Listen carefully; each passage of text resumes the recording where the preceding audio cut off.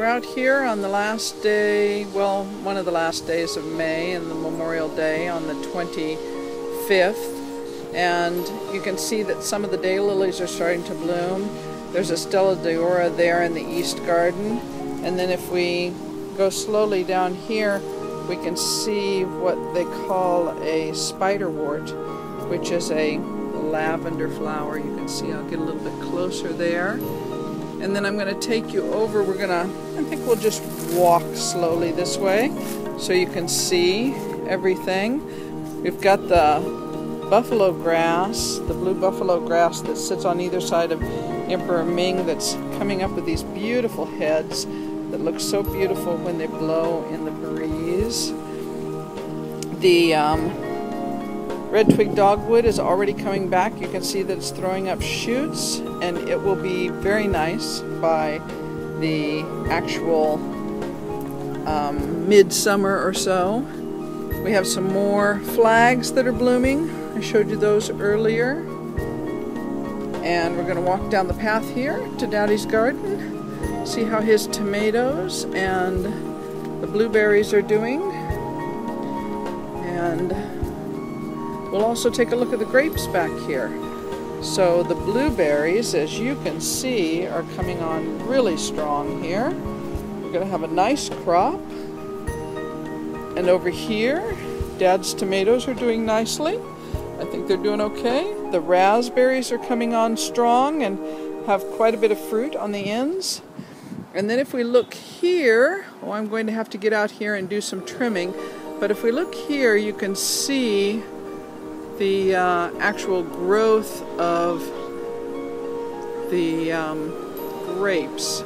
I think you'll be able to see some of the ones that are forming in here, and you can see them back up there toward the top, the grapes. But all of this top area will have to come off, because if you let it grow, it just continues to grow leaves, and all the energy goes into it rather than into the fruit. So tomorrow I'll probably get out here and give it a haircut down to that first wire again. And then the butterfly bush is doing really well here. We're to the end of the peonies. You can see how fast those went. We had a beautiful, beautiful crop, and now they've pretty much bloomed to their fill. And they're on their way out. I'll trim them back a little bit, and they'll be fine for next year. If we look that way, you can see that the mock orange is really coming into its own. So we always have a little something to look at in the garden. We're going to walk around this way. We'll take a quick look down at the foot of Dad's corn bed here, because the pinks are coming up.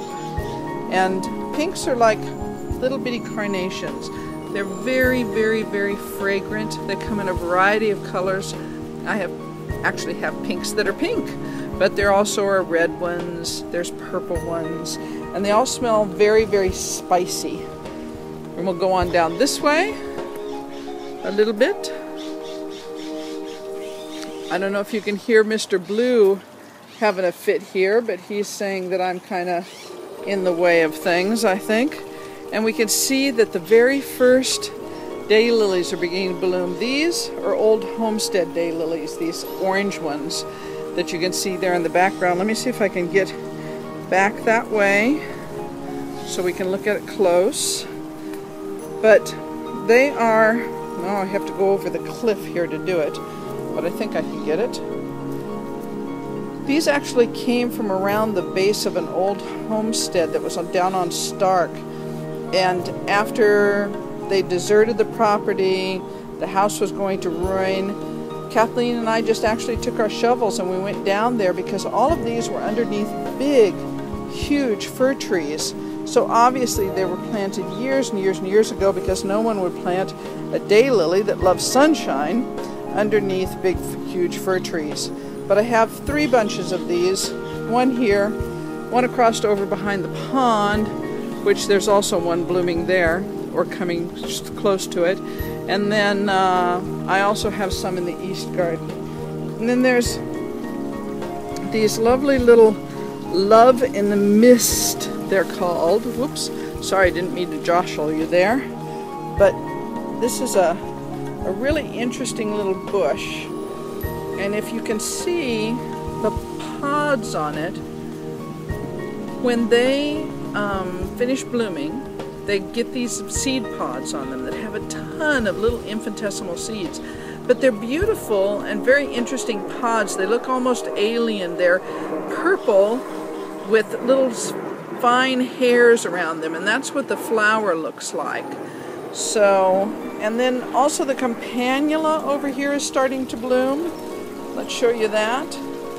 This is the one that's going to hang all over this walkway. Let me back up here so you can see.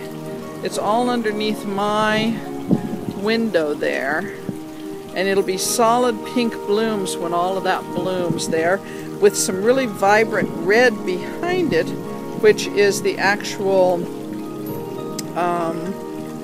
Lucifer crocosmias. Okay, so let's go this way a little bit and see what else we can find. I was just kind of looking out the window this morning, and there was the mock orange, and it was like the mock orange that took over Gresham here, so it's going in a major way. Dad just filled the pond up a little bit. We can hear it as we pass by, if I'm quiet, that is. And look what's happening to the Mexican feathergrass. Remember, it was that ugly brown stuff, and look what it's turned into. This really lightweight feathery that blows in the breeze. It's just really attractive. It used to be one of Mom's favorite grasses. And you can see, we'll get up really close here, and we'll see if it'll give you some detail. But it's very, very lightweight. It's really, really soft. And all of those are naturally seeds, and they're going to blow all over. But the nice thing about them is they have really shallow roots. I mean, that plant itself, even though it's big, if I grabbed a hold of it with my gloved hand, it'd come up with pieces of it. And I'm going to pan this way again to show you the grasses that are growing behind the pond. We've got a zebra grass, and then we've got another grass, and I honestly can't remember the name of it. But look at the size of the corkscrew willow. It has grown probably a foot just in the time that I've been away for the 3 days to the bed and breakfast. Okay, so we'll go on this way. The columbines are outdoing themselves this year. I've never known them to last this long before, but they are really doing a nice job. And I need to get out here and get the wisteria under control. You can see its big tendrils are reaching out there trying to decide where to go. So I will wrap it around and give it some direction so that it'll be nice and full and head over there toward the feeder for the squirrels. Let's go this way. Oh, just gorgeous, gorgeous bunch of columbines. Look at all of those. There's even here's some new ones here. I don't think we saw the white one before. Maybe we did, I can't remember. But this purple one here, and look, this one's so big it fell over, but it's got a bee working it. And that's the traditional Oregon columbine, that one that's yellow with the big long orange spurs on it. I think that other than that, oh, okay, we'll show you these. These are hardy geraniums. They come back every year. They're a delicate, nice little flower. The bees love them, as you can see. He's got himself buried in there. The nice thing about these are also that they're really easy to pull out if you get too many of them around.